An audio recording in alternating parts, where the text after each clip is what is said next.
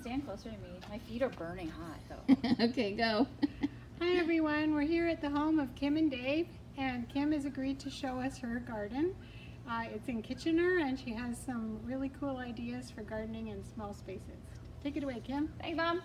Hi everybody. I just wanted to share with you guys a little bit of our backyard to show that although we have a good sized yard with a pool and some space for the family time, we also do have some vegetables and some other plants growing, and you really don't need a gigantic grass space or garden space in order to be able to mix a little of your veg growing along with your perennials and other annuals. Oh, there's Kathy. So all around the edges here you've got all sorts of things growing. Absolutely, and then we also have a couple raised beds as well. Yes, tell us what's in here. Alright, so in this raised bed you'll see a good combination of herbs. You've got some holy basil, some oregano, got some gorgeous pak choi. We like to buy vegetables that are cut and come again, which just means you can remove the outer leaves and allow the center to keep growing. Got sage and a few basil, and then we have some gorgeous lettuces. Here again, we're going to remove the outer leaves and let it continue to grow. Our kale overwinters in here. It's had a little bit of caterpillar damage, but our kale overwinters here often, and we're able to just harvest as we go. We've got some thyme, nutmeg thyme, and then some sweet marjoram in this bed here. Nice, and some onions. Yeah, some onions as well. Nice.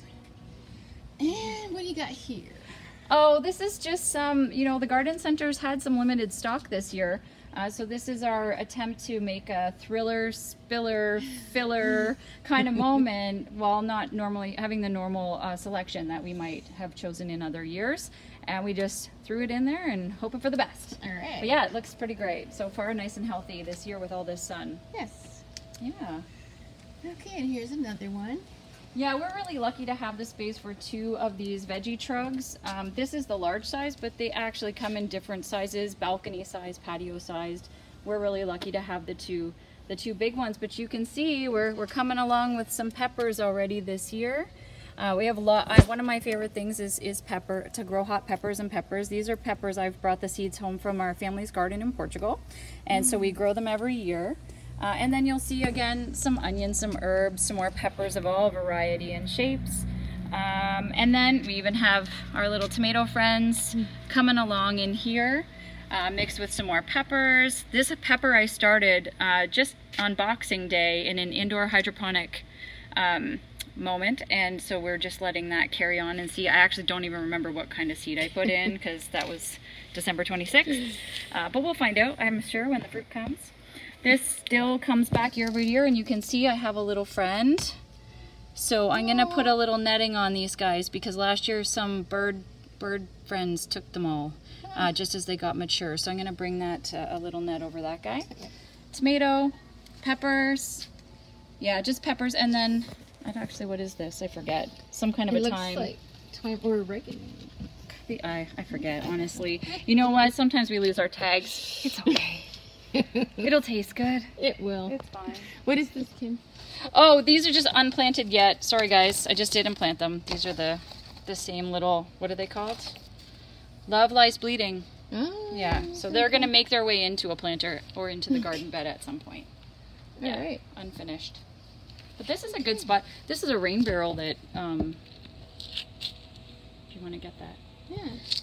This is a good option. The other one we have is planted, but this is actually just a rain barrel that will capture the rain as it falls, and you can plant a little herb or veggie garden, tiny one, in its top. It has enough space. Right now it's not full of soil, but in a normal year you would see this full of herbs and nasturtiums and things like that that we would use in our garden. So dual purpose and small space. All right. So the secret garden shed. That's my secret garden. Yeah, for anyone who watches Carson Arthur on HGTV, Gardening Expert, I picked up that little sign at his store out in Prince Edward County. Went on a trip last year. It was my little Carson moment. Oh, more peppers. More peppers again. These are not jalapenos. They're jalapenos that are not hot. That's the funny name. Some more Portugals from pepper. What the heck is this one? I think it's paprika. Yeah, paprika peppers. They're not looking so good, but you know, they'll come along. They'll come along. No drama llama mat. And then you'll see my unruly and not rule following giant raspberry bush here that every year I chop huge hunks off following 0 rules of gardening etiquette. I just cut chunks off and it still does fruit twice a season. We'll get them. So you can see they're well on their way this year, and we'll probably get double again. Not looking at the dead leaves, you're gonna also see, you can really throw a hanging basket just about anywhere, and this is a tumbling tom, and it will probably have a good burst of life and then be all done. Pretty sure they're determinate. And then yeah. Okay, we have a gargoyle back here. That's Clooney. Looney. We have George and Clooney. This bed is very hot and very dry, so we do have a limit to what we can really live in here without constant watering. So you'll see just a collection of daylilies and iris and hosta. The iris have spent, as you see. But along the back fence, we're growing some cucumber and some sweet peas up the vine, and I do water them regularly or they would have no hope.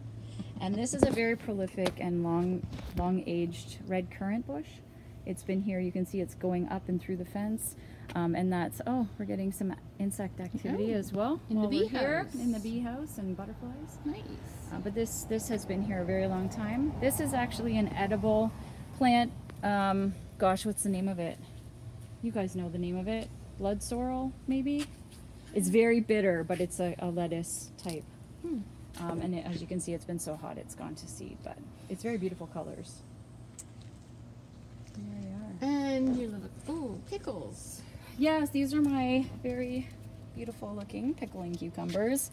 We are starting to see some little, there's lots and lots and lots of buds, but you will see a few little guys coming along. It's pretty early yet. Lots of pollinator activity out here though, so we're pretty hopeful. Oh, there's one. There you are. There we go. There's a big guy. So they're coming along before too long. And then again, just a very tiny space. You can see how tiny this is. This is a matter of 2-3 inches at the outset. And so a few little daylilies and little hostas that you can keep in control by cutting back each year. And you're going to be able to fill up your space and still have it look beautiful. Is this George? This is Watts. Oh. He's named Watson for my grandparents' last name, and I inherited it from Grandma. So okay. that's Watts. George is coming up. Don't No, worry. okay, Yeah, okay. you won't miss him. Okay. He's my gargoyles. And then beautiful tansy. It smells really fragrant. Geraniums. Geraniums. Oh, this smells. Yeah, a little hanging with some ornamental peppers. These are, I think, screaming hot, so I don't think I would try to eat them. But you can, apparently. I just don't think I would. If someone dared you, If would someone, you? oh, probably, yeah, I probably would. Okay, I'll keep But that in maybe mind. another day. Yeah. Not if you want me to keep speaking through the video. And then some roses. I think I picked these up from charitable rose programs where they were donating the proceeds to that's breast beautiful. cancer and other types of cancer organizations, and they're thriving, as you see. I do take some inside for my bouquets every couple days. This is a brand new rose. He's had better moments, but you can see it's just establishing in the ground here, and some new buds are forming. So we're gonna have beautiful orange display in a few days. Nice. And then in between the hostas, we'll find zucchini, because you know, why not? Grow 'Cause some you do. vegetables inside your space, in between my weeds. Excuse me. And in the back corner, you'll see just obviously huge, gigantic hostas that need James Graham's love and attention to come and split with me in the fall. But here Here's is George. Yes, you can't miss him. Hello, George. In between George, you'll see just some of your average zinnias and flowers, some hostas mixed with tomatoes. My favorite hosta, and he's not doing so well, is a Pandora box, I believe, or mouse ear. One of those two. Yeah. One of those two wee ones. It never gets very big, but he's not thriving. And in the back corner, my recently picked rhubarb, along with a peony where they've all fallen down. I know we were talking about that recently, about the falling down peony problem. We do have that here. It's not doing, there is some beautiful blooms, they're just under everything else. And then a brand new, actually this is only in the last year, established black currant bush. So I really do think we may get fruit this year. We may not, but it's only been here less than 12 months. So black currants are my favorite. Mm. And there you have it. Okay, well, where are you? There you are. Thank you so much, Kim. Thanks guys for having me. I hope you enjoyed it, and I hope it gives you some ideas. Even if you just have a bit of the space on a balcony or porch, you still can throw a few things into some planters and have some of your own produce if you like. Thank you so much. So don't forget to like us and subscribe to our channel. And if you have a garden and you would like to show it on our channel, please get in touch with us, waterloogardeners@gmail.com, and we'll come out and put you on display. I love that my mom is a YouTuber. That's awesome. All right. Good job, guys.